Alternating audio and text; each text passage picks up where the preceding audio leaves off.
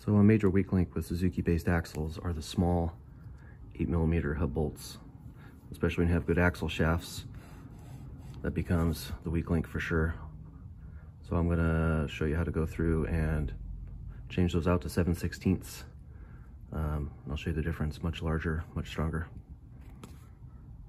So here's the kind of size and option. Stock bolt, break easy. This is an ARP stud. It's actually meant for a Toyota, but it's virtually the same. These break, in my opinion, just as easy, and this is what I'm going to be going to. 7/16 fine thread.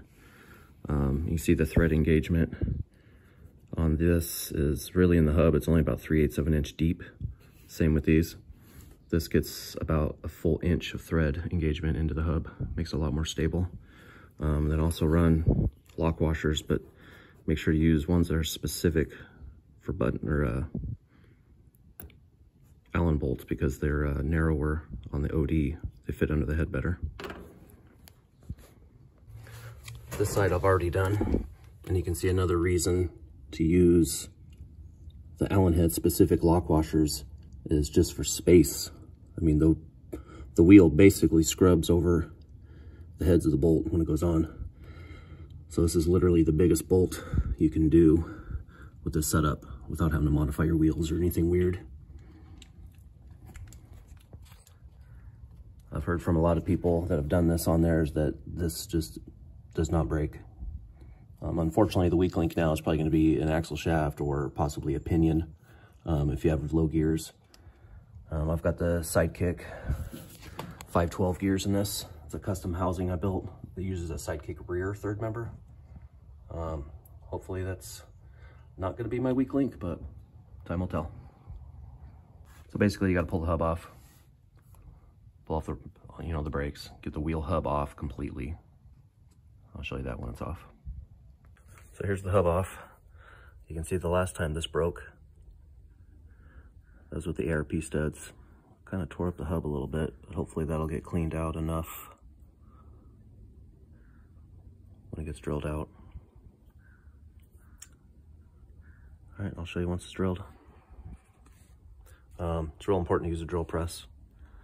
You want these holes to be absolutely straight up and down with the hub. These ones might give me some grief. Hopefully it doesn't walk off to the side. See how it goes. I have a couple spares. I'm on a time crunch. Local auto parts store doesn't have any seals in stock, so I'm going to pack this with paper towels and mask it all off, keep the drill shavings out. Hopefully that works. If not, tear it apart, clean the bearings, and get new seals. So, I guess I didn't explain before, the reason we go to 7/16 instead of like 10mm. 7/16 is basically how big you've got to go to clear out this taper. I've drilled this hole here. This is one of the original holes.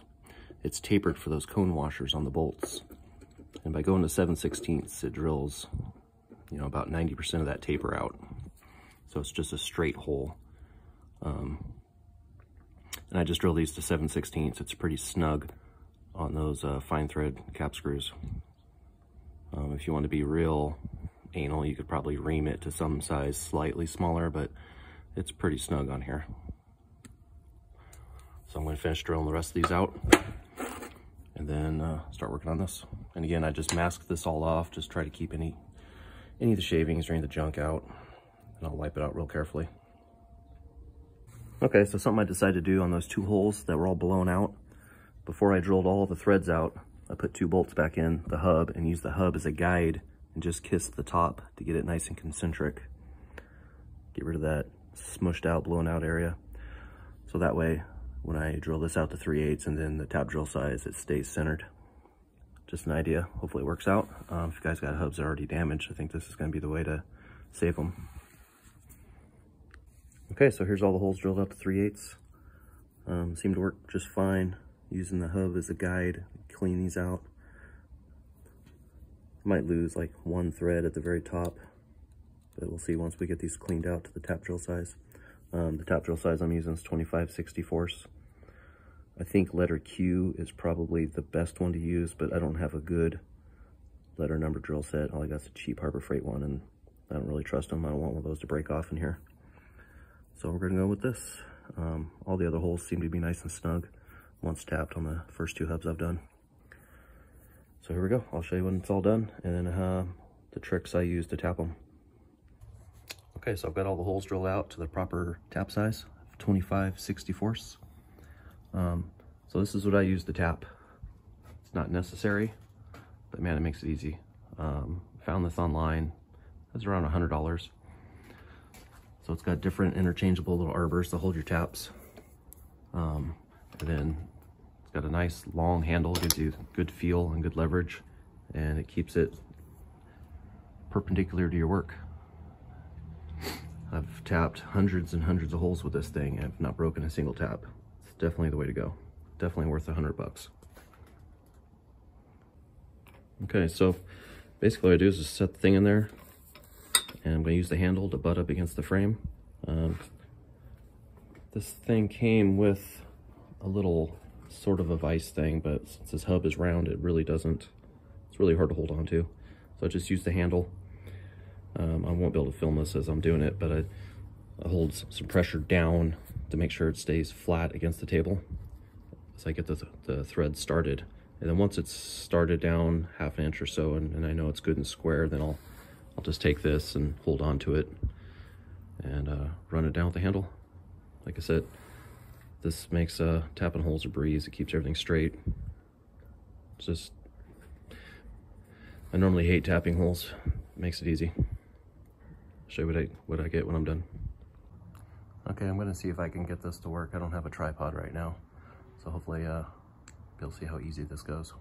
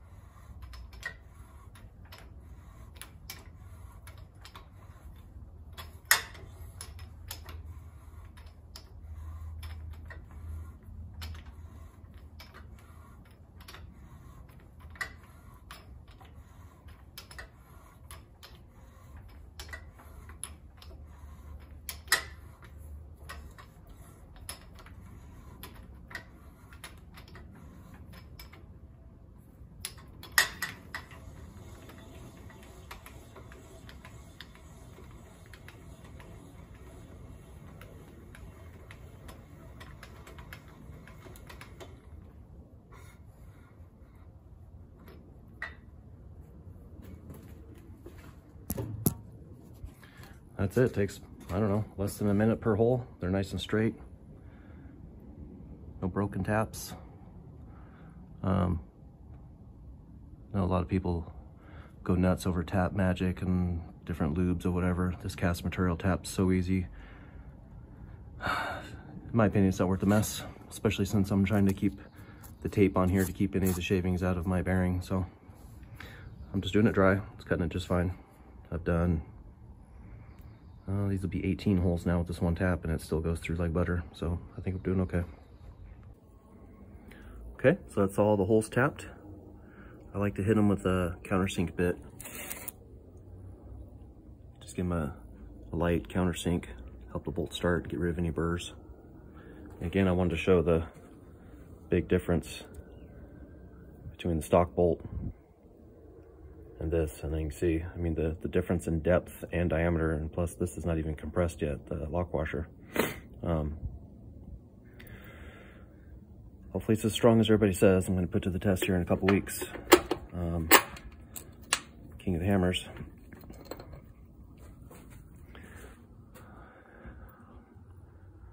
Hopefully we do better than we did last year. Last year, got about 2 miles, transfer case blew up, but I think I got a faulty set of gears, but we'll see. But I didn't have any problems at hammers breaking hub bolts, but since playing in the sand dunes and just doing other stuff, they broke a couple times. So we'll see what happens. Get this cleaned up and put together, and I'll show you the results.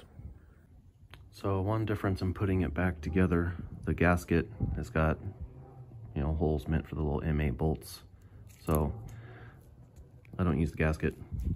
I just use a little bit of gasket maker, put it on the face of the hub, real thin coat, brake clean it real clean first, both sides.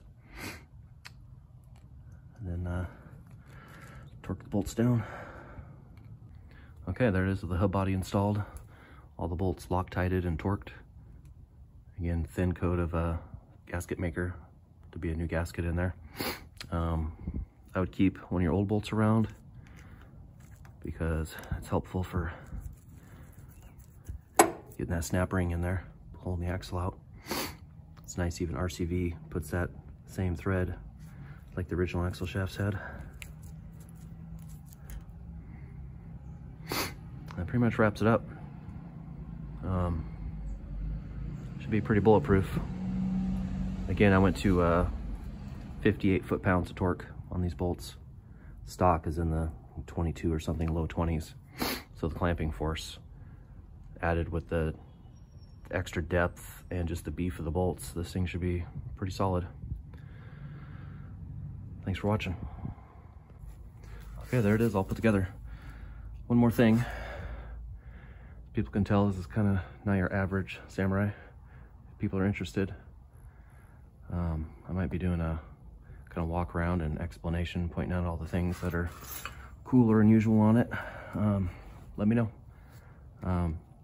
Really looking to build this channel, so if you guys could like and subscribe and all that normal stuff, that'd be great. Thank you.